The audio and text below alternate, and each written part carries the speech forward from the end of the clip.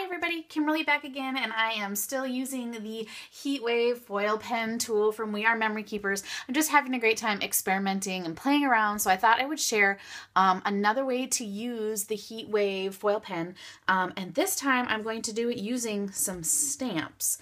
And what I did was I took and I stamped my image from Fall Florals, from My Favorite Things, onto a piece of tracing paper. Now, this is like artist tracing paper. It comes in a pad. You can buy it at any big box craft store.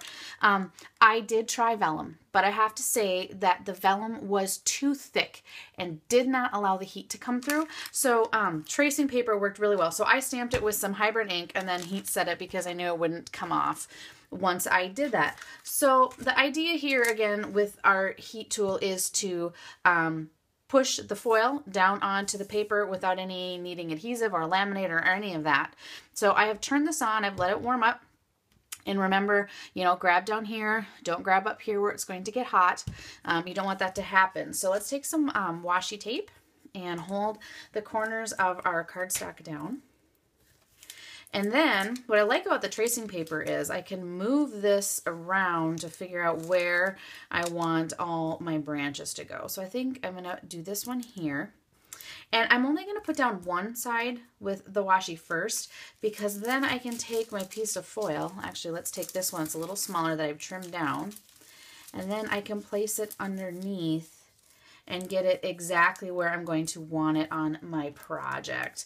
Make sure that you use a little bit of washi here to help hold things in place so it doesn't slide around. And you're going to go ahead and you're going to take your heat tool and put it down onto the tracing paper. And remember, go very slow and move the pen very slowly. And you're basically just going to trace over the stamped image. And I have a tendency to move too quickly with this pen, and I don't give it enough time to be able to transfer the foil. So I have to remind myself to go back over the image and trace it. Also, remember that don't tilt the pen so much. Try to hold it a little bit more upright. You'll get more of the surface of the pen tip when you do this. All right, so I'm just going to continue on and do this, and I can just keep moving this piece of tracing paper and my gold foil as I go. But one thing I want to show you before we get too far is what you can do is lift up your gold foil and take a peek and see where you have or haven't transferred enough of the foil.